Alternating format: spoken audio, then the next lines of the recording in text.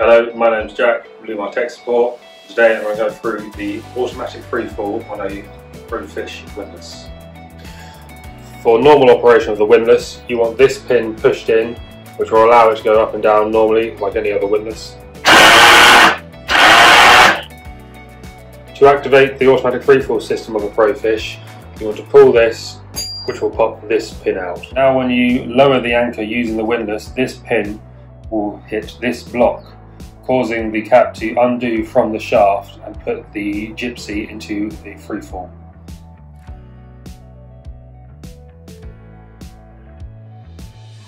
When activating this, you only want to hold the down button down for no more than 2 seconds.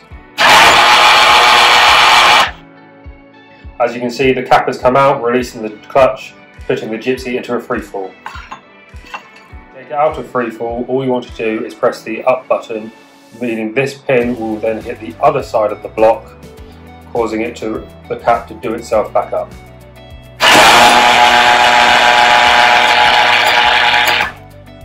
You'll know once the cap is done up as the pin will start springing past the block, clamp down on the gypsy, and this will then pull up the chain.